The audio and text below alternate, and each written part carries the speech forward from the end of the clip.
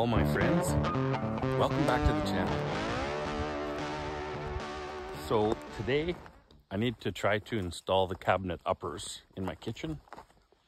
I've done a lot of work on the kitchen and it's coming together pretty nicely. I've been pretty busy, so I haven't had a chance to make a lot of videos.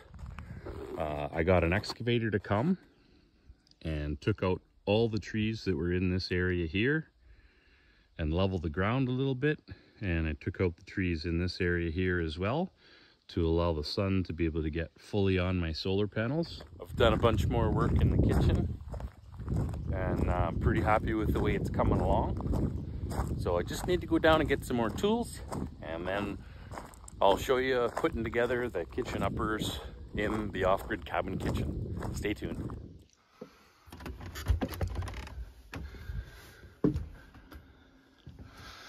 So as you guys can see, I've done some more work on the kitchen. I got the fridge cabinet done. I put in cupboard doors on the top, and the fridge is operating now. And I put the drawers in the bottom. And I got these at a garage sale off of at the local hardware store. Full extension soft closed drawer closures. I got them for only $5 each. So super good deal on that. They were missing a part.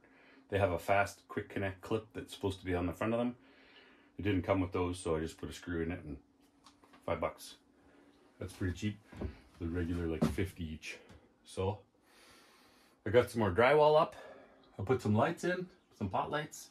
Actually, I put all the pot lights in. I just put them in temporarily on pieces of cardboard for now, so I got some light to work. And yeah, everything's coming along great. So here's the area for the stove and the sink. And then I've already drawn on the wall right here is where the microwave is going to go. Right here is where the microwave is going to go, and then I'm going to have upper cupboards there above it to hold it. And then try to buy a 24-inch microwave over the range. You can't. So the microwave is going to start at the edge of the stove, but it's going to extend past a little bit, and the distance to the stovepipe is okay, and the distance here is just okay. And then I'm going to have upper cupboards here. So that should be good. Got lots of work to do. I got my tools all together. I've got some, as you've seen, layout lines on the wall already. I'm going to start cutting some pieces and mounting stuff on the wall. So instead of building boxes for my cupboards and then mounting them to the wall, I'm stick building them in place. So the first step in the process, and you've probably seen it when I did the fridge cabinet, is I'm taking some of this strapping and cutting pieces of it and mounting it and screwing it to the wall. Also, I'm PL gluing it. And that is going to be the basic frame that's going to mount the facing on the front and then the bottom and sides. That'll hold it in place so that nothing is going to come out of whack, or my dishes aren't going to fall down.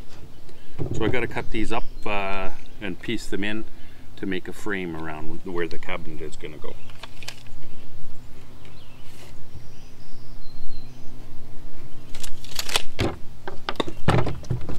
I think I've said it in another one of my videos. If you guys ever have a chance to buy yourself a cordless saw, it's one of the best investments that I've made. Man, it's so awesome to just be able to go anywhere with it, cut, and with this 9 amp hour battery, I got power all day. It's awesome. In fact, most of the rest of the build that I've done in there, I don't think I charged the battery more than once.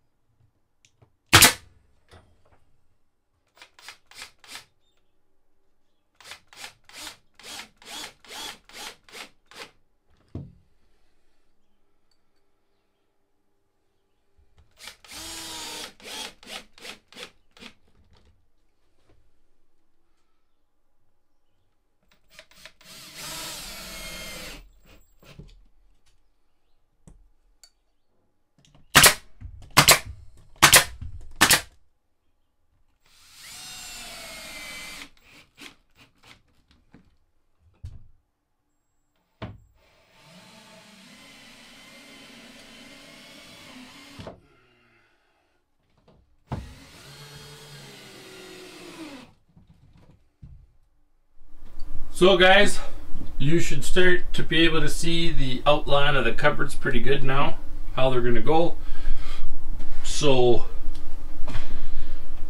basically what I'm going to do is I'm going to put a panel here along this edge for this cupboard, and then the front face of that will give me a place to screw the fascia boards, and then that strip for the face, that strip, and then I'll put the bottom piece on, which will connect to the bottom of the side panel, and it'll give me the face for the front, and then I'll be able to attach the strapping pieces as well on the inside of the side pieces this way, and then that'll give me something to set the shelves on. I'll do the same there.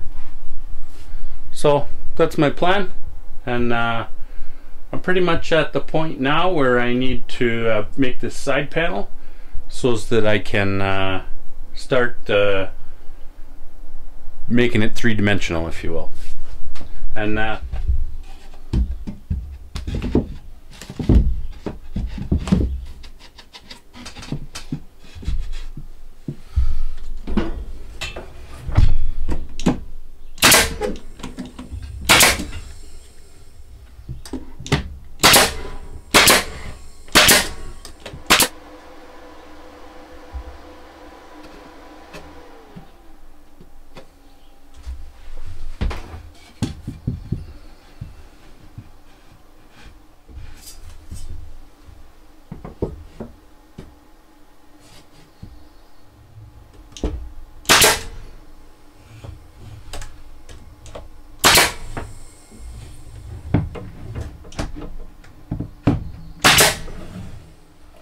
so now it's starting to look like some cupboards. And then I'll put facing on here like this.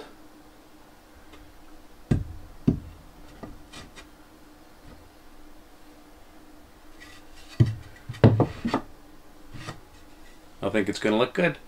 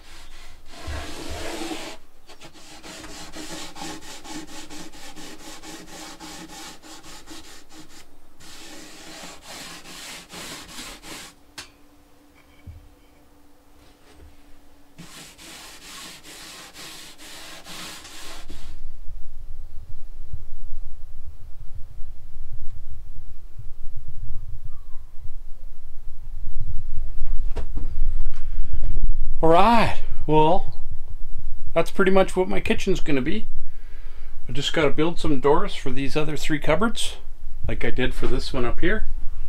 And yeah, I got it done. So all I did, like I showed you guys, I just put a couple of pieces up to give it some support on the walls, and then put the plywood onto that to make the boxes, face them out, and stained it. And I think it looks pretty good. I think it's going to be good for a temporary kitchen, that's for sure. Anyway, got my stove all set up, ready to go.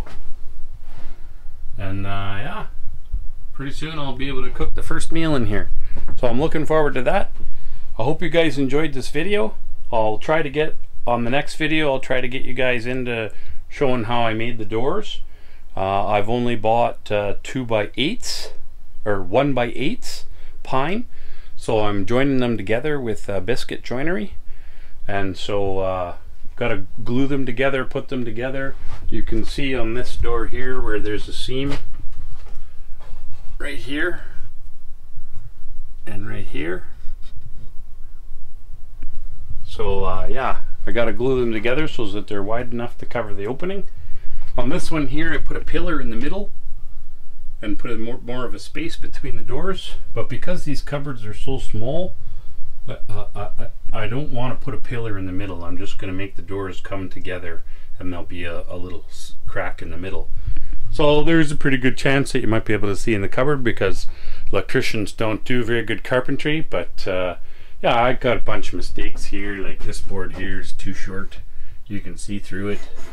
I could put some wood filler on that, but I think this is going to do just fine. That board up there is too short too. You can see the crack in it. But lots of little mistakes. I think it looks just fine for a nice rustic looking kitchen. So I hope you guys enjoyed this video. Please like and subscribe to my channel. I'm finished working up in Northern Ontario. I'm working back in town again. So I'm done with the 7-day, 12-hour shifts. I should be able to get into more of a routine again. I've just been so tired after work, no time to make videos, and then when I'm here, I'm trying to get things done. So I appreciate you guys staying tuned. I hope you guys have a great week, and we'll see you guys on the next video. Thanks for watching.